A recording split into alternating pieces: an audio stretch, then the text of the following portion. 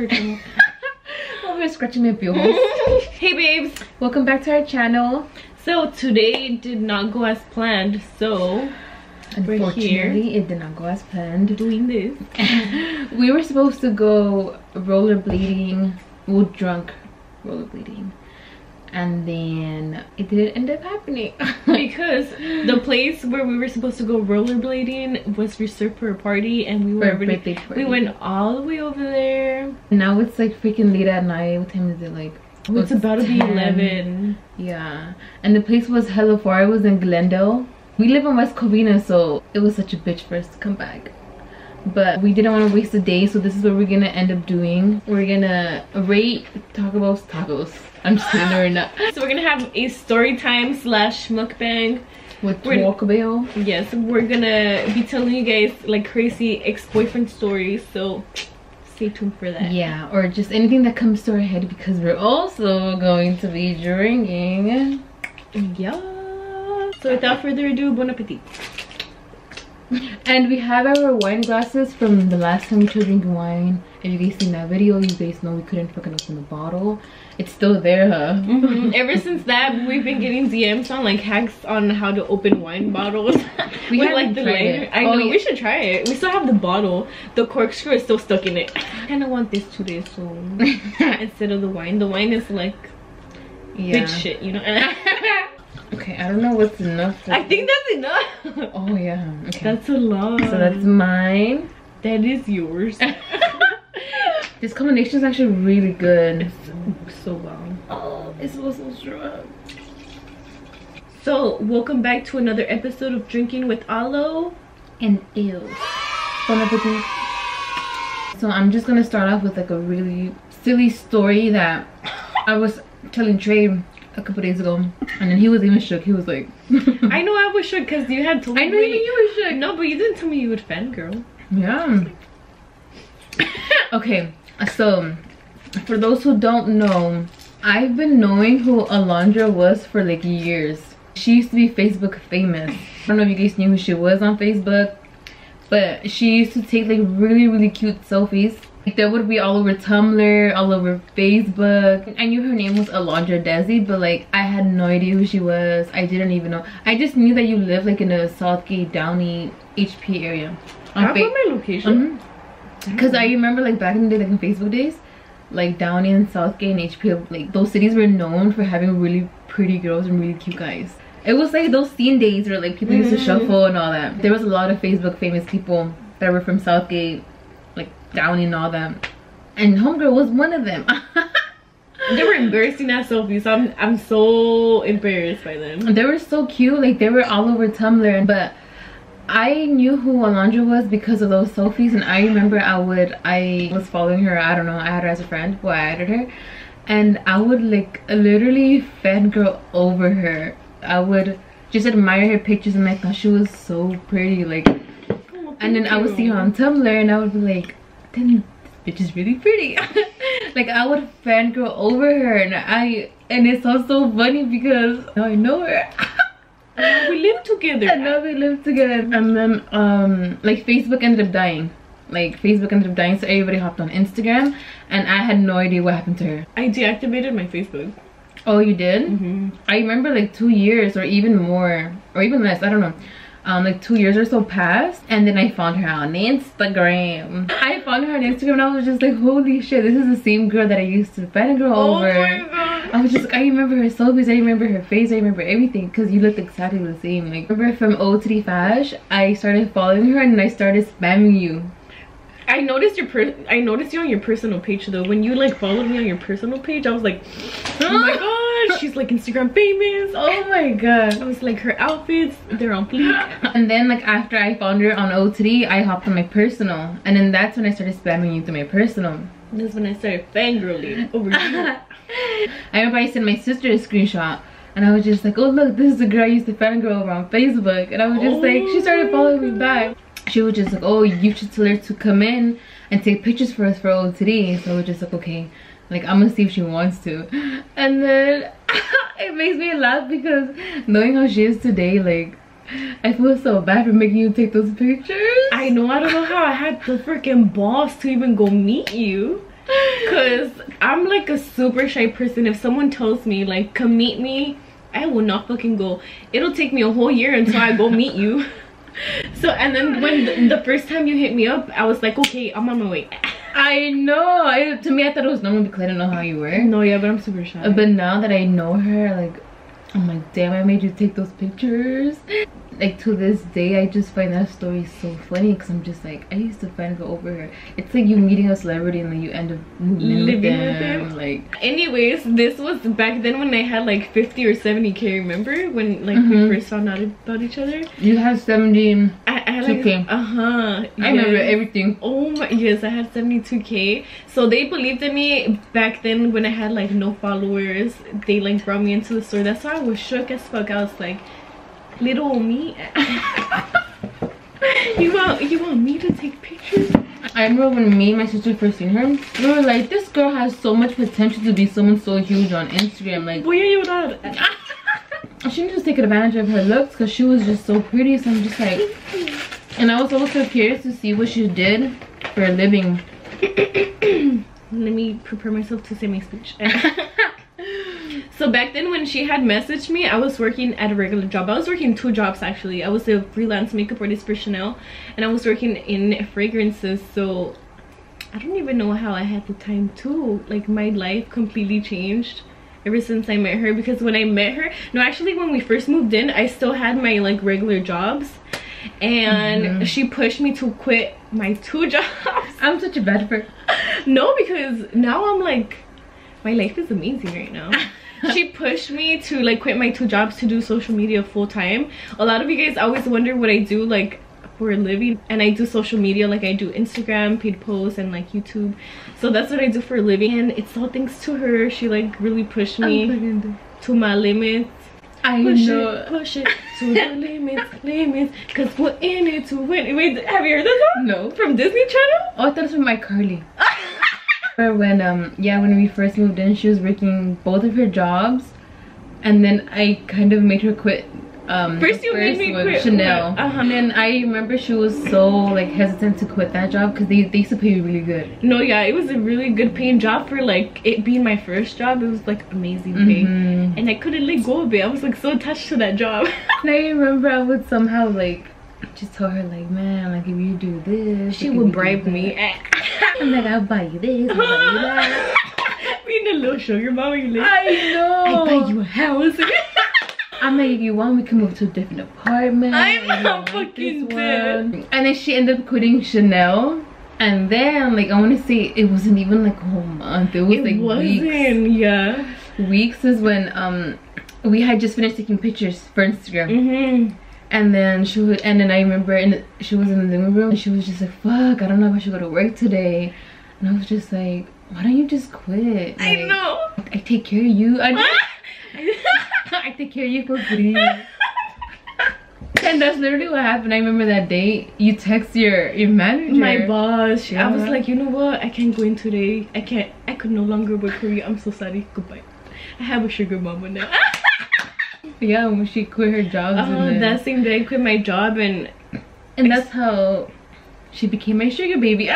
And then now we're here filming YouTube videos for you guys. So I definitely give Alondra props for quitting her job. Because imagine if she was still working, because she was busy 24/7. I know. I feel like I would barely have days off. I would work like every single day. So that's how basically the story behind us goes, and then the story behind her being on social media. But things have definitely changed because when we first moved in together, she was in a relationship.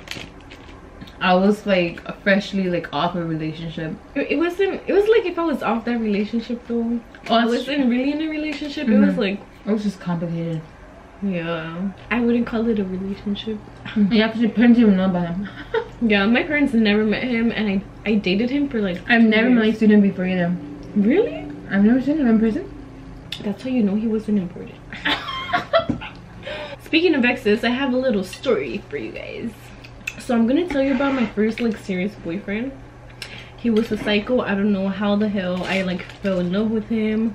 The relationship was so toxic, but I was so in love with him. I remember when we ended things, like he would go so psycho. He would literally break into my house, just to come talk to me. I was so scared. I was scared for my freaking life. And I remember when he broke into my house, I was hella scared. I was like, I'm gonna call the cops. I was like, and he was so scared of my dad, and I called my dad, and he like fucking left. Oh hell no. And is that how you guys ended the relationship? Hell yeah, I never saw him ever again after that. I was like, this guy is a psycho. I don't know. I was scared of him. I'm still scared of him to this day. I don't think I've ever had that happen to me. Because I don't think, well, all of my exes, I feel like they, first of all, they're bitches. Except for Willie. He's still the homie. Willie's, he'll forever be the homie. He's super cool. Yeah. He's so nice to you. My mom loves him, so he's here to stay, but he's here to stay as an ex, so don't get mad at me. But other than that, I don't think I've ever had an ex that did something like her ex did. If you guys have crazy ex-boyfriend stories, let us know down in the comments, because those are real entertaining to hear and to read. So let us know. Put that fucker on blast down below. Why do you say all your exes are bitches? Did you like not get along with them? It's not that I didn't get along with them, it's just they were all like typical South Central guys. Because I was like raised and born in South Central, and then like if anybody who lives in South Central, we all know that all the guys are fuckboys. Like they're just not guys that you want to date. Really? No, because you were raised where? Like in HP? In HP. It's around the like Southgate area. What other cities around there? Because you aren't actually that far from South Central. Yeah, I don't think it's far. So you probably had fuckboys in your city too. There's fuckboys Hell everywhere. Yeah. Everyone from like Southgate and HP, no offense, they're fuckboys. Yeah, and all of my exes are from South Central. There's a reason why we ended things. You get me? Like, they're bitches. Because they're bitches and they're dogs and they're typical South Central guys. But don't get me wrong, I'm not talking shit about South Central. South Central is my home at heart. To this day, I still go there to visit some friends. I know that shit is dangerous and it's, you see on the news all the time, but I think that's where I was about to get beat up for that parking. Oh my god, I start crip walking every time I see a laundry. I'm like, what are third of games? Like, I don't even know how to crip on me either. So like, it's just funny when you said it. Oh, you know what? Maybe that's why I have an accent. Because a lot of people tell me I have an accent, but I don't know. There's paisitas in South Central too, so I just happen to be one of them. People maybe always tell me that I have a paisita accent. They always tell me that too. Like if I don't know how to speak English correctly. I'm like, I went to schools in South Central, so maybe that's why. Yeah. They didn't fucking teach me good. And in HP, it's all Hispanic. Oh, like, yeah. The majority of people in there are Hispanic, so maybe that's why I have an accent. And my first language was Spanish too, so please bear with us, because I came from a very Hispanic city, so I have an excuse. And I'm just chunti. That's my excuse. I can speak Spanish or English. What do I speak? I speak chunti. Because I can't do English nor Spanish. My first language New is language. Chunti. Bon appetit. Bon appetit, paisita. Bon appetit. Because someone told me, they were like, oh my god, you don't know how to speak English, just stop. And I'm like, what do I speak then? Peter Piper, when they do the tongue twister, can you Peter Piper? I stutter like a motherfucker. Me too. I don't know why I stutter so much. It's like an actual thing for me though. It got passed on to me, so I have an excuse. We both stutter so much. I get so embarrassed. Oh yeah, people who fucking know me from high school, middle school, elementary, when I was born, you guys know I have a stuttering problem, and it's not something that I can control. It's something that was passed on to me from my grandpa. So speaking of school, I used to have like really bad anxiety to the point where I wouldn't care if I failed a class. Like when you had to do those like presentations in front of the class. In front of the class. I remember I used to get super bad anxiety that I would be like, I don't even care, like just fail me, I'm not going to present in front of class. Oh, because you would think that you would stutter. First of all, I would stutter. Second of all, people would always make fun of my teeth because I used to have gaps in every single tooth. Oh. Like in every single tooth, and I already knew people were just gonna talk shit. So I was like, you know what, I'm gonna just fail the class. Because you used to tell me that people used to bully you in high school, right? No, it was more in middle school and elementary. Elementary was so bad. They used to always make fun of my teeth. because you know I had like gaps in every single tooth. They would be like, oh, what do you floss with, the mattress? Because my gap was that big. Like, it's just holy fuck, a really bad experience at school. So did you ever get bullied in school? Yeah. I remember my freshman year, I went to manual arts. I don't know what grade, I think she was a sophomore and I was a freshman. I remember there was this girl and like her group of girlfriends. Like I remember like there was just those type of girls were like, well, that school in general was like this. It was just full of a lot of kids with no filter. And I remember this like, specific girl. Obviously I put that on like my nephew's life. Like I didn't even look at her wrong because she was just one of those girls where like, if you look at me dirty, like I'm gonna go fight you. Like she was those type of bitch. I remember she wanted to fight me so bad because of that. Like during our break, she would tell me, oh, after 4th period, meet me in the restroom, and I used to be like, oh man. Oh man, did you ever fight physically? No. Oh, I never went. I was just like. But I think she ended up like leaving that school. And then it's funny because I tweeted about this like a year ago. Because she ended up DMing me on Instagram. She did? Yeah. Damn. She was like, I still want to fight though. I remember she ended up DMing me saying, oh, like you've come a long way, LC, I haven't seen since high school. I was shook because I was just like, I'm like, a bitch, didn't you forget you wanted these hands in high school? I didn't even respond to her. I just declined her message. I was just like, she's like, anyways, how can I get on your peer list? I'm like, bitch, I was on your shit list in high school. I'm like, get the fuck out of here. I think one thing that we, Alondra and I, like, would definitely like to spread on YouTube is like anti-bullying, because that's one thing that both of us went through high school, and I'm pretty sure a lot of fucking other girls have. You know, if you want to take out your anger on a bully that you remember from high school in the comments, feel free to do so. We'll hear you out. Yes, girl. The comments. If you guys ever need advice with any like bullying, please DM us. We'll be here for you. So we really want to spread positivity. I know we've been getting a lot of negativity, but we try to not pay attention to that. We just really want it to be a very positive channel. Sometimes we joke around, but that doesn't mean we're being negative. Like if I say your mom's a hoe, I'm joking around. It's flying away. Flying taco. Oh, I'm such a little kid. I'm a little kid where I'm gonna turn to Madison. I know, because before he went in for the kiss, he was like, yeah, I can't do it no more. He's like, we gotta thicken you up. I'm thickening her up for you. So he's gonna be so proud of me. Look, we still have a whole box. I have a whole box of tacos to give to her. We gotta thicken her up a little bit. I'm so freaking pissed. I wanted to go rollerblading. Damn, Elsie played me, calling me a viejita. I saw this on her dresser, and I remember when I wear this perfume, she said I smell like viejita. And now I see that she bought one.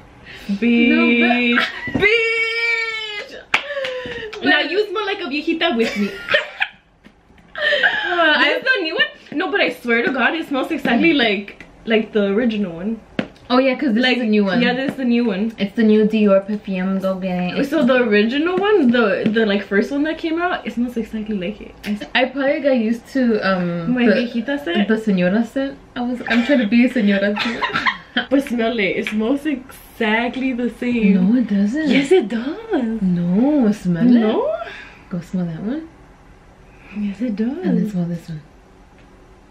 Yes, it does. No, I swear yours smells different. Like viejita? It smells alright. Bitch, why you lied? It smells alright for a señora. It's because I don't know, I feel like a bougie old señora when I wear it. No, yeah, like the perfumes she wears, they all smell like high end, like señora perfumes. Like Joanna the Scam perfumes. Yeah, like I'm Caucasian, I'm bougie, like. That's what Joanna the Scammer says. Yeah, that's exactly what her perfumes smell like.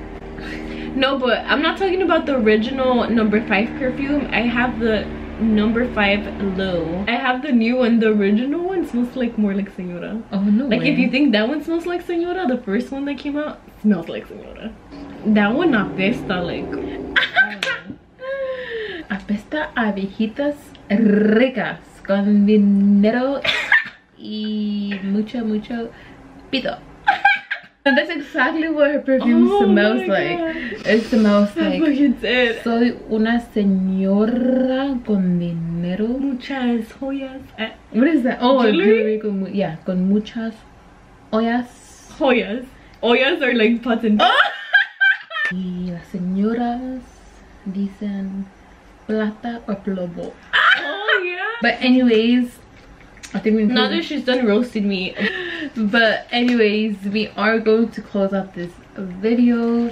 This video definitely was not what we wanted to film, but we couldn't wait today because both of us have really busy schedules. So it was either today or into next week. Like literally, like it was either we film today or we film into next week. So this is what we could do at 11 p.m.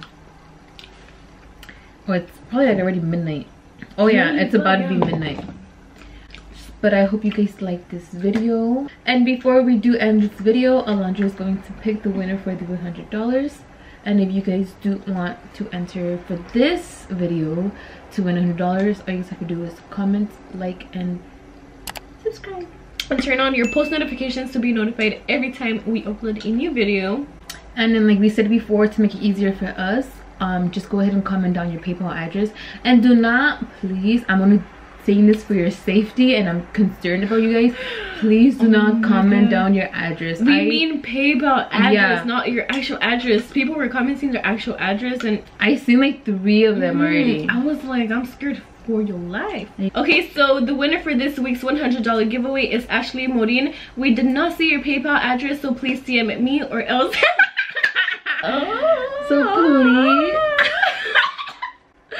So please DM me or Elsie and we'll send you your $100, girl. Thank you for all your support. We love you guys, everyone who has been supportive and positive.